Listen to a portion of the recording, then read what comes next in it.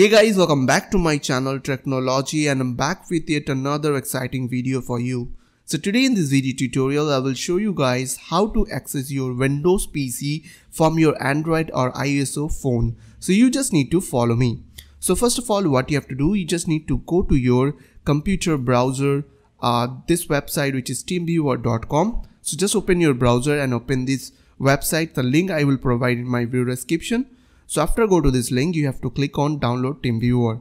So I have already downloaded it on my computer, so I will not download it again. So I will cancel it from here. Directly I will go to that software and install that software on my PC. So in this case, just right click and click on open or double click on TeamViewer. After that, it will show you like default installation, custom installation, means where you need to install this TeamViewer, and you can run only, means it will not install your PC, it will run as a portable, so you don't need to install on your computer. So I will select this option which is run only. Now click on accept and run.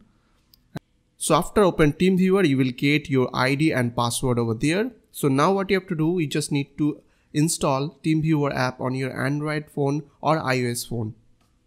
So now what you have to do, you just need to go to your app store. If you are using Android phone, then you have to go to Play Store. Then you have to find over there a TeamViewer application, which I have already installed, as you can see. So I'm directly open this app over there. Now you have to put that ID over there and click on remote control over there. As you can see, remote control. So you have to put ID and then click on remote control. Now it will show you one password prompt, so you have to put your TeamViewer password over there. So I'm putting my password.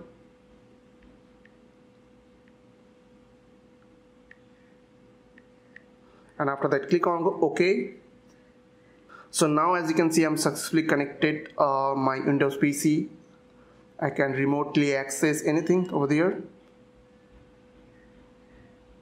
As you can see, it's working perfectly. So I hope this quick tutorial will really help for you, and please don't forget to click on the subscribe button, like button and share button. And if you have any queries or question, then comments down below. I will see you guys on the next video. Till then, bye bye, take care.